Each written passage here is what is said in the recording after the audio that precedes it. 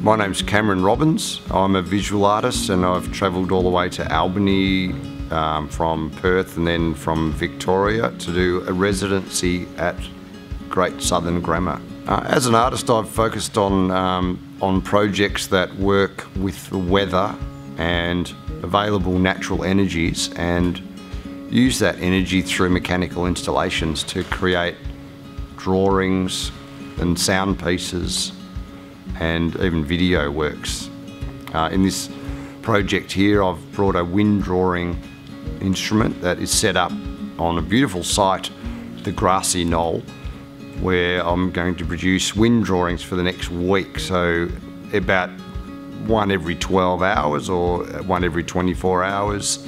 A page about 80 by 80 centimetres is produced, and it basically is recording or transcribing the winds of the area. My residency is composed of two main elements, one of which is actually producing drawings using the wind instrument, and the other part is working with all the students, and by all of the students I mean I'm working with every student in the school.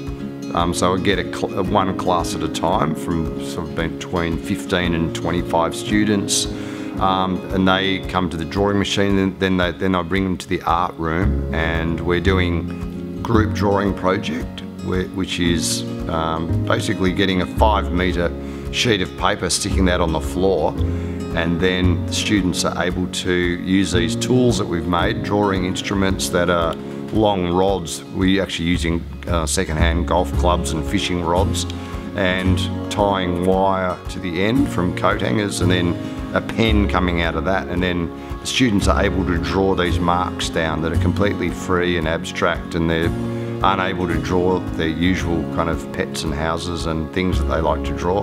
And so it's a real abstract kind of energy action drawing. My work can be seen around the country.